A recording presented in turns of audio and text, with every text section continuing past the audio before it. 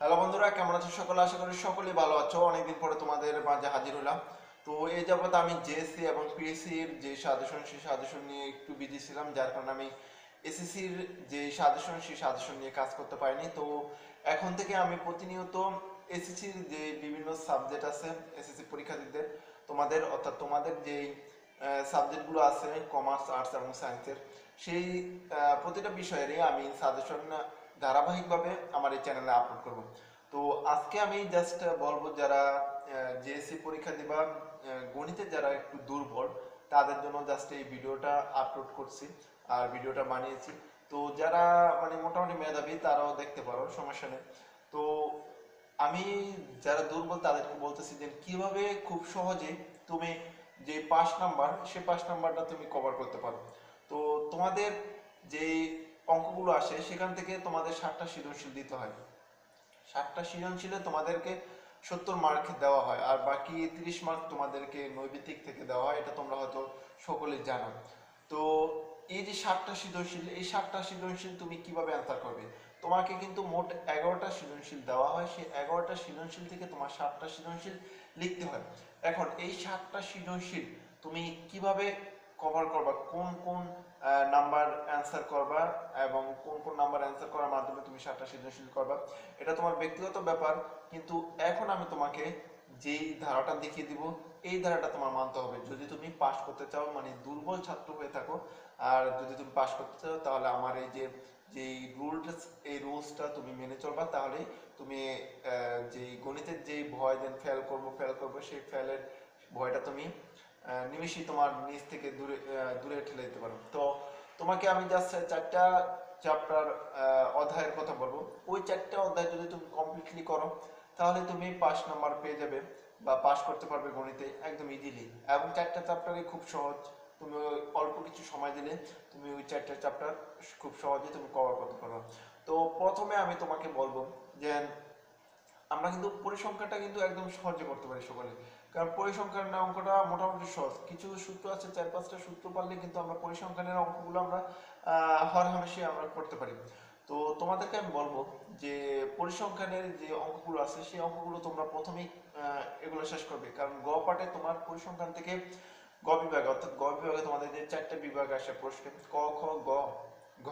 তো ঘ বিভাগে তোমাদের 2টি প্রশ্ন আসে, দুটোটাই পরিসংখ্যান থেকে আসে। তো ওই পরিসংখ্যানের যে 2টি প্রশ্ন, ওই 2টি প্রশ্ন থেকে তোমার একটি প্রশ্নের অ্যান্সার করতে হবে, ঠিক আছে? তো তুমি যদি পরিসংখ্যানটা কমপ্লিট করে ফেলো তাহলে কিন্তু সেখান থেকে তুমি কিন্তু ইজিলি কিন্তু একটা অ্যান্সার করতে পারতেছো অঙ্কের। তো এই জায়গায় যদি পুরোপুরি সম্পূর্ণ যদি তুমি অ্যান্সার করতে পারো তাহলে তোমার কিন্তু এই জায়গায় 10 মার্ক চলে আসছে। আর এই চ্যাপ্টার থেকে তোমার অঙ্কে থাকবেই ঘ পার্টে 2টা অঙ্ক থাকবে, এই দুটো অঙ্ক কিন্তু পরিসংখ্যান থেকে থাকবে। তাহলে তুমি দেখতে পাচ্ছ যে তোমার 10 মার্ক কিন্তু হয়ে গেছে। আর তোমাদের পাস মার্ক হচ্ছে পাস মার্ক মেবি 23 বা 24, যাই হোক। তো 24 পেতে হবে।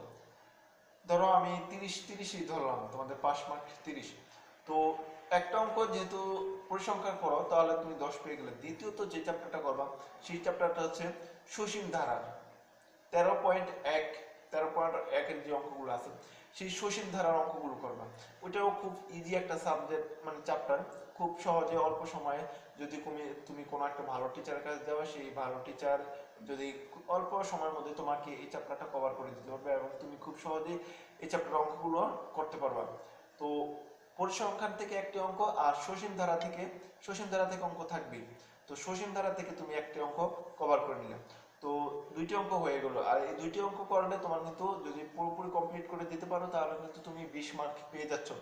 তো এই যে 20 মার্ক পাওয়ার পরে তোমার কিন্তু পাশে যে ফেলের যে সম্ভাবনা সেই সম্ভাবনা কিন্তু দূরে চলে যাচ্ছে। তো এখন যদি আরেকটা অঙ্ক দিতে পারো তাহলে কিন্তু তুমি 30 মার্ক পেয়ে যাচ্ছ, আর 30 মার্ক পেলে কিন্তু তুমি পাস হয়ে যাচ্ছ। তো এই ক্ষেত্রে তুমি যে চ্যাপ্টারটা করবা সেই চ্যাপ্টারটা হচ্ছে তোমার যে মান নির্ণয়ের একটা চ্যাপ্টার আছে তোমার 3.1 এবং 3.2 এর।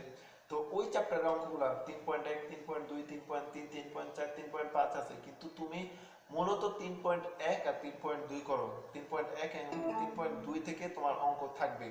তো এক্ষেত্রে তোমার যদি এই 3.2 এর বা একের যদি মানে এই চ্যাপ্টার মানিয়ে নেওয়ার অঙ্কটা যদি তোমার কমন পড়ে যায়, তাহলে তোমার 3টা অঙ্ক কমন পড়ে গেছে। আর 3টা অঙ্ক কমন পড়া মানে তুমি পাস মার্ক উঠিয়ে ফেলেছো। তো পাস মার্ক যদি উঠে যায় তাহলে তোমার এই জায়গায় তো আর ফেল করার কোনো সম্ভাবনা নাই। তো তোমাদেরকে আরেকটা চ্যাপ্টার বলবো, সেটি হচ্ছিল প্রথম যে চ্যাপ্টারটা আছে, এটা হচ্ছে তোমার যে ফাংশনের যে অঙ্ক চ্যাপ্টারটা আছে, সেই ফাংশনের যে চ্যাপ্টার আছে এই চ্যাপ্টারটা তোমরা কভার করে নিলাম। ফাংশনের এই চ্যাপ্টারটা খুবই সহজ, সেট ও ফাংশনের। তো এই জায়গা থেকে তোমাদের একটা অঙ্ক থাকে, এটা প্রথমে 1 নম্বরে থাকতে পারে, 2 নম্বরে থাকতে পারে, বেশিরভাগ ক্ষেত্রে তোমার 1 নম্বরে থাকতে পারে। তো এই চ্যাপ্টারটা যদি তুমি কমপ্লিট করে ফেলো তাহলে 4টা অঙ্ক তোমার কিন্তু একদম হরহামেশা কিন্তু তুমি অ্যান্সার করতে পারতেছো। আর 4টে অঙ্ক যদি তুমি অ্যান্সার করো তাহলে তোমার কিন্তু 3টা অঙ্ক হওয়ার সম্ভাবনা খুবই আছে। বা তুমি কনফিডেন্টলি তো যদি 4টে অঙ্ক দিয়ে থাকো তাহলে 3টে অঙ্ক ইজিলি হবে। আর 3টে অঙ্ক হলে তো তোমার পাস মার্কে উঠে গেছে এবং তুমি অলরেডি পাস করে ফেলেছো। তো এই কারণে আমি তোমাদেরকে বলবো এই 4টে চ্যাপ্টার যারা দুর্বল আছো তারা এই 4টে চ্যাপ্টার, যে এখন প্রায় 2 মাস সময় আছে, 2 মাস 3 মাস সময় আছে, এই 2 মাস একটু বেশি আছে, 3 মাস নয়, 2 মাস হয়তো 5-10 দিন। তো এই সময়টা তোমরা কাজে লাগাও। এই সময়টাতে তোমরা এই 4টে চ্যাপ্টার নিয়ে থাকো। আর ইংলিশ তো তোমরা যে সাজেশন স্যাররা দিবে এগুলো তো পড়বে। তো আমি গণিতটা তোমাদেরকে বলতেছি, শুধু ম্যাথের কথা বলতেছি, ম্যাথ কিভাবে তোমরা পাস করবে।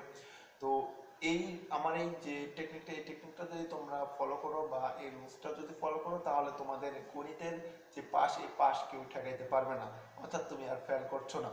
তো আমি তোমাদের জন্য এই 4টে চ্যাপ্টার থেকে মোস্ট ইম্পর্টেন্ট যে অঙ্কগুলো আছে সেই অঙ্কগুলো আমি আমার ফেসবুক পেজে দেবো, study helpline BD Facebook page. সেই ফেসবুকের লিঙ্কটা আমার ডেসক্রিপশন বক্সে বা আমার ফার্স্ট কমেন্টে তোমরা পেয়ে যাবে। সেই কমেন্টে প্রবেশ করে আমার ওই পেজটা ফলো করে রাখো। ওই পেজের ভিতরে আমি সবসময় সাজেশনগুলো দিয়ে থাকি আর বিভিন্ন রকম টিপস এবং ট্রিক্স দিয়ে থাকি।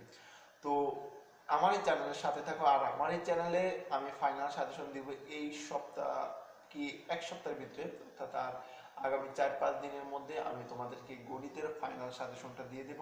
এবং সেই সাজেশনটা তোমরা ফলো করলে আশা করি যে যারা মানে সবল আছো, মানে ভালো মেধাবী, তারা A+ পাবে। আর যারা দুর্বল তারা আশা করি যে ফেলের যে দুশ্চিন্তা, সেই দুশ্চিন্তা থেকে মুক্ত পাবে, অর্থাৎ ফেল তুমি করবে না, অর্থাৎ পাসই করবে। তো এই ছিল আজকের ভিডিও তোমাদের দুর্বল যারা তাদের জন্য।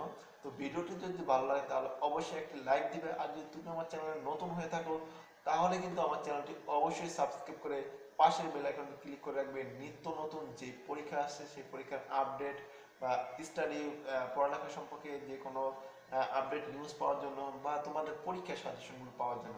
ভালো থেকো, সুস্থ থাকো। ফিরছি নতুন কোনো ভিডিও নিয়ে, নতুন কোনো সাবজেক্টের সাজেশন নিয়ে। সেই পর্যন্ত